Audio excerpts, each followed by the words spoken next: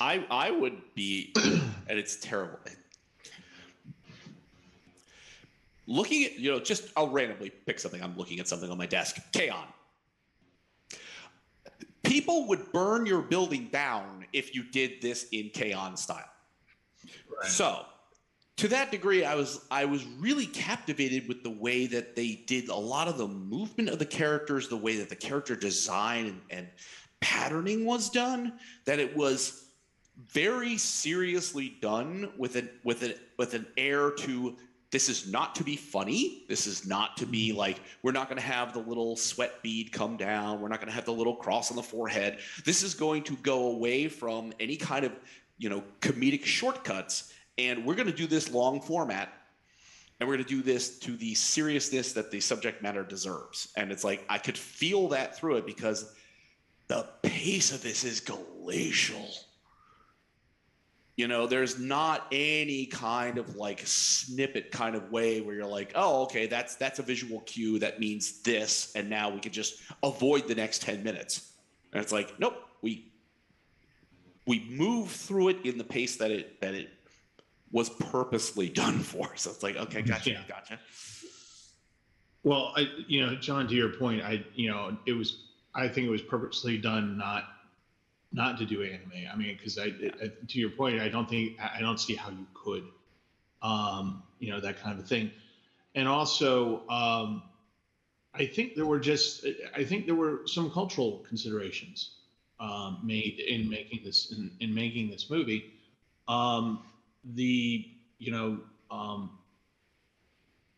Did you notice sepia tones? Did you notice browns? Did you notice all those different kinds of colors? Very muted. Right, muted. Yeah, and they took great pains to make the Frank family and the other family and the dentist to not look Japanese. I mean, nobody looked Japanese in this thing. And there was no. I think when they sat down and did the storyboards, they said, we can't. We can't do it. We can't do it this way. We can do an animation for like Grave of the Fireflies because that's us, but we can't do that with this. And I think it's just Grave of the Fireflies, and it was well done. Yeah. It was well done. I felt in that way. So I think not to say. Go ahead. I'm sorry. Go ahead. I was just going to add on. Like I think Grave of the Fireflies is a perfect example here of what they were trying to do. This is very much like the animation style of Grave of the Fireflies. No one's doing crazy jumps. It's very muted. It's very naturalistic. Yeah. Serious. Very serious. Serious. Yeah. Totally. But yeah, no, totally. And I think I completely agree also about the pace. Because I first started watching the movie and I was like, man, this is slow. And then I realized that's the point. Like, that is the experience of these people is just waiting. Really. Yeah. That was their entire life for years. And so that's what you feel. You feel this sort of bored impatience. It's like, that is what you're supposed to feel. I mean, here you have this amazing scene where they're like, okay, we're doing the thing. Yeah. We're going away. We're going to a different place. We're going to hide because we prepared for this moment. So we're doing it. And so you have these tense scenes of them in different pairs moving through the city, and just kind of going. You're tense and you're tense and you're tense and you're tense, and you get inside and you get the kind of a little bit of the excitement of a new space and how things work, and Otto the father gives the rules and stuff, and then everybody's just Yeah. And it's just like, just like we're shutting everything down because you have to. And that's the life. They sit around the table and they are quiet and they don't do anything. And that scene, believe it or not, that is actually in the play with the pot. Nice. With the pot, telling Anne that this is how it has to happen now. Yep. And and that kind of thing. And just you sit there, you're just like, and wait. And wait with punctuations of terror throughout the movie.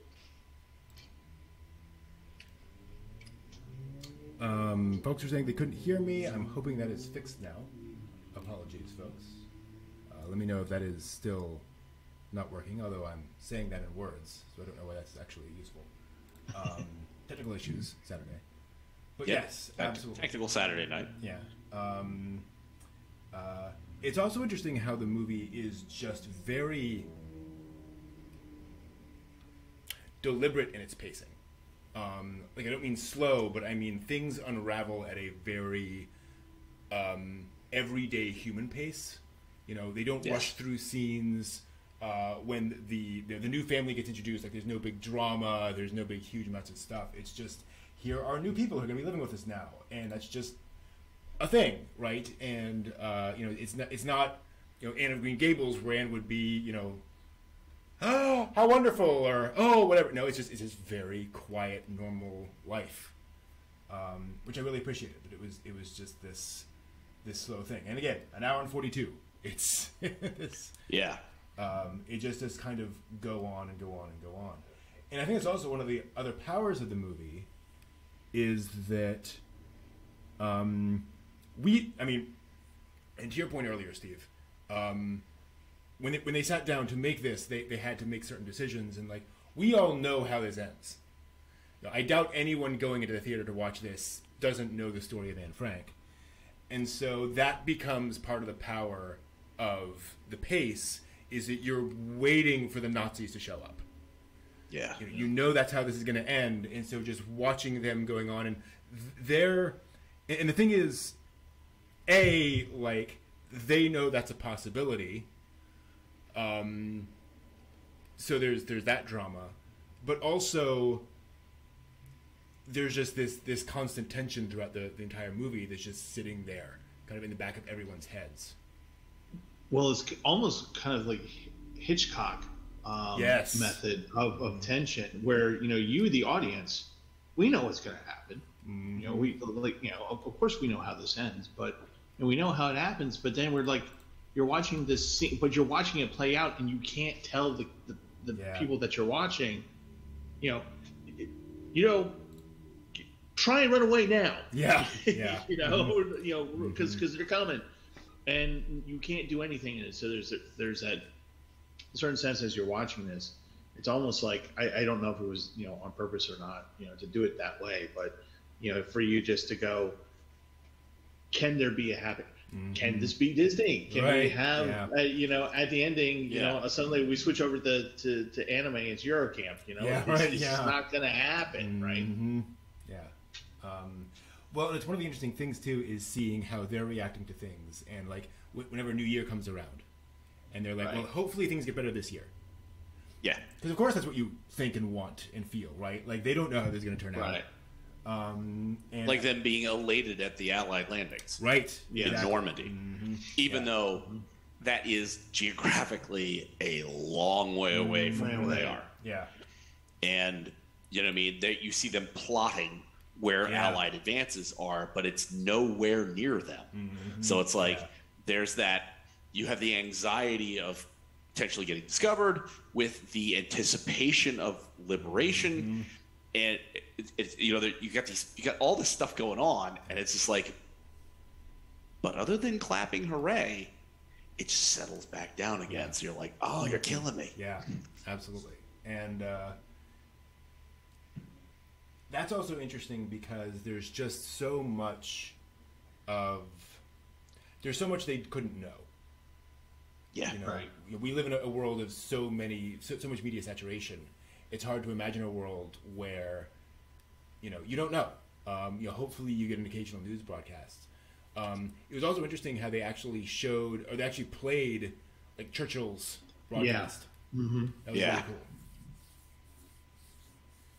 Well, think about that. How, like, you don't get anything until what people give you. You know, up until they got that radio. Mm-hmm. You know, up until they got that radio. And didn't you find it interesting that even though they were in hiding, they still hid it in the book? Yeah. Yeah. Mm-hmm. You know? Well, like, presumably that was not, you know, go down to the radio store and buy a radio. Mm-hmm. Right. Presumably that was Meep's contacts, who she'd said at one point, you know, the group that was, you know, providing the majority of food, they've been caught. Yeah. So presumably that radio was produced by the resistance organization and in the book so that if Meep got, hey, what's in that package, lady? Yeah. That could open it up and be like, it's just a book. Yeah. You know what I mean? So it's like, I get that. Oh, and this is absolutely a time when people built radios. Yeah. Yeah. So I'm crystal radio sets. Exactly. Yeah. So I'm sure it was kind of cobbled together from bits precisely for that reason. Totally. Yeah. So that was neat. I mean, and that's another point about this. Holy smokes, the research. For a movie about something that happened a very long time ago, like there are no anachronisms in this. It's very, very, close on. And again, this is being made halfway around the world by people from a very different culture who are not familiar with all of the various details of this. They did a tremendous job of getting so many of these details right. It's really, really impressive. Well, early on in the film, we see Anne riding a bike. Yeah. And she says there's so many new restrictions, so many things else, and you see her just holding her sweater to her chest. Yeah. And she said, one of the things is that Jewish people can't ride bikes. Yeah. Mm-hmm. And it's like, you could have not had that. I mean, and I don't mean that in a dumb way that you'd be disingenuine to the actual diary. Right. But that could have been something for the sake of production that you could have just sort of left out. Right. But instead, somebody did the research, knew what was going on, and included this in there for the completeness of the story and to illustrate. These are just little things, but they mount up over time. Yeah. Mm-hmm. To be clear, what she's doing is, she has the star on her chest that all Jews had to hold. And she was, by mandate. By mandate. And she was riding by some German officers, so she had to kind of hide that so they wouldn't know she was Jewish. So, those weren't familiar. Which hiding the star in and of itself was a punishable offense. Right. It's like, oh, boy. Yeah, absolutely. And that's one of the things that I know we talked about before makes this such a difficult story is that these characters are not freedom fighters. They're not heroes. They're not fighting back against the Nazi regime. They're not special people. Right. They're just normal people trying not to get killed. That's all they are. And it's one of the things that I think makes, to your guys' point, the sort of simplicity of the story and the kind of slow everydayness of it, on the one hand, feel a little harder to take because it's like, okay, but nothing's happening. But also, that was their experience because they weren't doing anything. They weren't part of anything. They weren't mining bridges or sniping German soldiers. They were just people, just average people that somebody in another country decided was the thing to do rather than just be a normal human being. It's angering. It angers me every time I see stuff about this. Yeah, absolutely. And they also did such a fine job when the thief comes in, and they get back downstairs, and again, just kind of the dread of that moment and the fact that they don't drag it out. It feels very much like a scene from a horror film, if you will. And it just becomes kind of the, just they let that play out as to how frightening it would be when you can't check, you can't know, you can't find out. Yeah. You have to just kind of pull back and hope you can react in some way. And of course, that becomes echoed back again at the end when they're found out. What was interesting about that particular scene for me was this is where you get interpretations of source material. The plays that are done on stage of this, when the cat knocks it down, knocks the thing down, is playing with it, and that's how the thief knows somebody's there.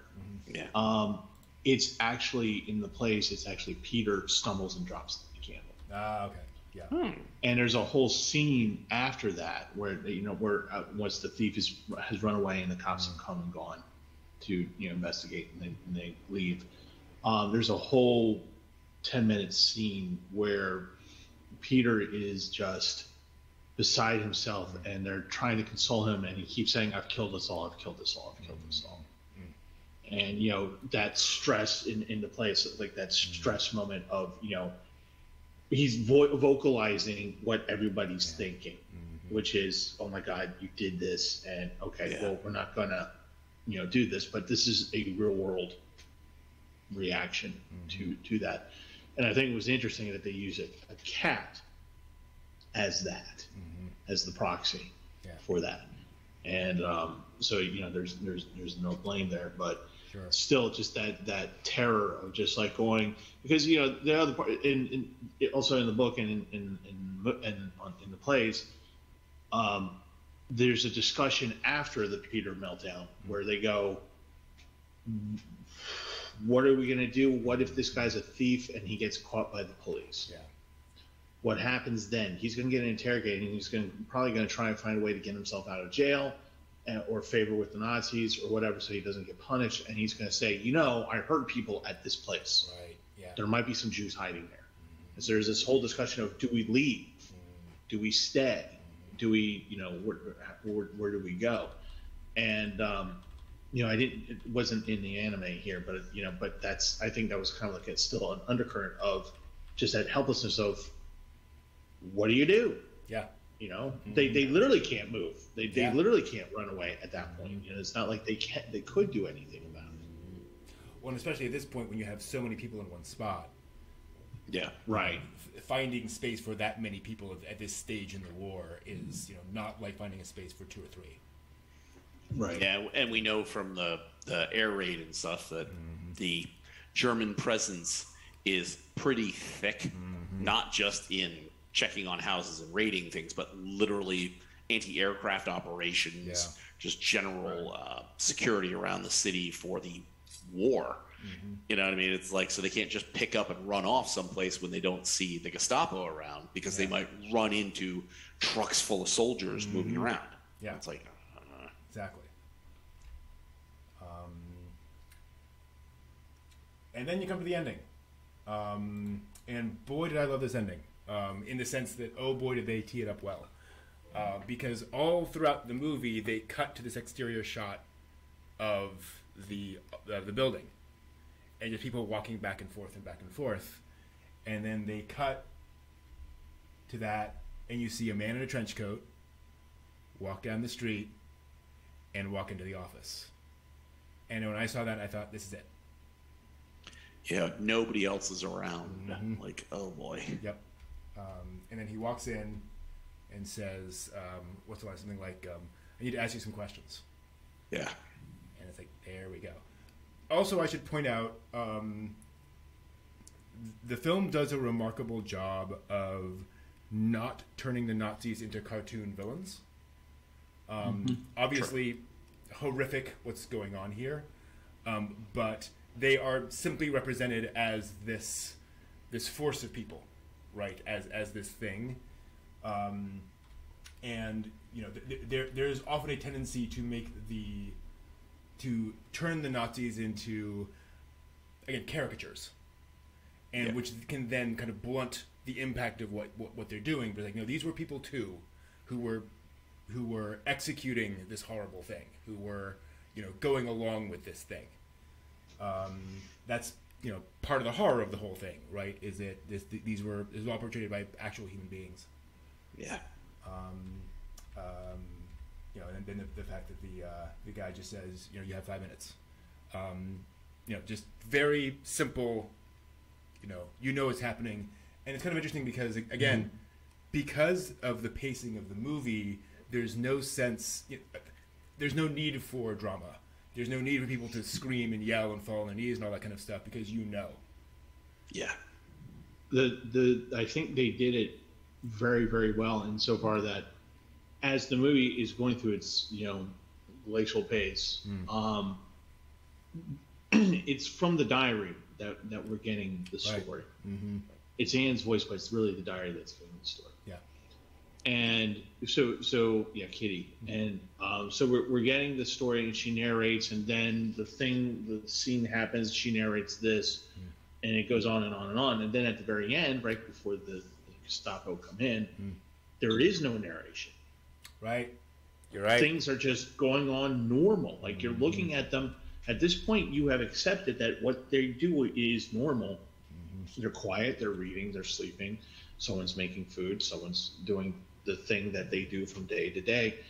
But there's no narration, and there's no narration because there's no journal entry into Kitty. Yeah. So it was that was like the big for me. That was like, oh, here we are. Yeah. I don't have to look to see how far I am in the movie, looking what time we are at.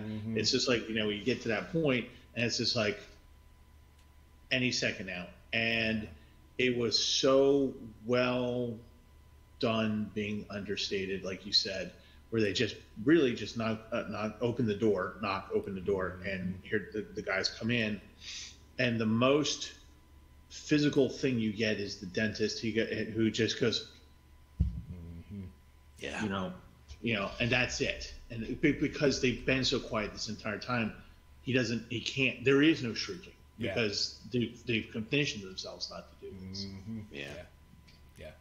Absolutely. Well, it's also interesting too that because it is from Anne's diary, that even when you see things like when Meep sees the vegetable guy hauled off, there's not a lot of extraneous talking. There's just two guys behind her that say, they took him away because he was hiding Jews. Yeah. And it's like there's not extraneous information, because that's not what Anne would have been told. Right, yes. Meep would have told her, I saw him hauled away. I heard a couple of guys say that he was hiding Jews. You guys need to be, you know what I mean? So it's like the way that this is treated in the story in totality is like you don't have that cloud of like, oh, we should probably explain these things around over here. Even though Anne didn't talk about it, we should explain it so that people understand the context better. It's like, no, it's actually kind of Spartan in a lot of places because Anne had no idea. The Germans could have been having a conversation in the truck to drive over. That guy in the trench coat could have been like at his office, and they're saying, "Hey, we need you to go to Rue d'Argenton and find out what's going on in building number 2." Yeah. Anne has no knowledge of that, so you just have, I know a guy showed up. That's it. You know what I mean? Like the end of things. It's like from her perspective, all this is just that self-contained world in those few rooms. It has the character of an anecdote. Yeah, exactly. And to that point, like the movie opens with Anne getting this present, right? There's no here's what's going on in World War II. There's no context of all that stuff because that wasn't Anne's reality. Obviously, you knew that stuff, but it wasn't the within the structure of the story. Right. Yeah. Right. Absolutely. And then of course they're marched off, and here's where I was getting a little worried, because. How do you end this? And boy, was this classy, because they're loaded off, and then we just pan across the city with those doves. Yeah, the birds return. Yeah, doves, obviously, peace, flying through, and then it's also interesting how they then cut back. Apologies for getting a little weepy. To their apartment ransacked, which you had not seen ransacked before. Yeah, but it's a lovely symbol of what's just happened, right? That everything's been upended, everything's been turned around, and obviously there were, historically, I'm sure the Nazis searched, everything, but we don't see that. We just see everything's been destroyed, basically. And then you get her diary. Sorry. Narrating back to you, saying, "I am Anne's diary, and I'm here to tell this story." In the spirit of peace, in the spirit that may this never happen again. And then obviously you get what happened to each of the members of the family going across. Yeah. Again, it's very, very, very simple, very classy, and then showing the lights come on all across the city was just gorgeous. Yeah, and just such an effective symbol of what the story is going along, and the fact that they planted the image of the candle all the way throughout the movie, and I could see it as what they were doing. Okay, candles important, so forth and so on, but then to use it in this symbolic way, lighting up the city, was just genius, pure genius. Oh, perfectly done. I can tell you that by the end of the movie, I was so quick to play Genshin. Because I was just like, this is horrible. This is really, really horrible. I walked around the house for like a half an hour. Same here. Just steaming. I not sad. Oh, okay. I was steaming. I was steaming. Yeah. Pissed. Because you did something to these people that did nothing to you. Yeah. You were so hell bent on destruction that you couldn't build anything good. And it's just like I'm because it's it's frustrating. Well, it's maddening because at the end you realize that they were 9 months away. They only had 9 months to make it, and then you have to stop and think about the following when they go through the list of where they died. And you have to think about the fact that at the time that they were taken, and this is probably gonna get you two mad all over again because it makes me upset every now and again. You have to realize that they all knew that they were losing. The Nazis knew that the end was near at that point, and they still did it. Yeah, they were still expending resources, the efforts to do it, manpower to do this one thing.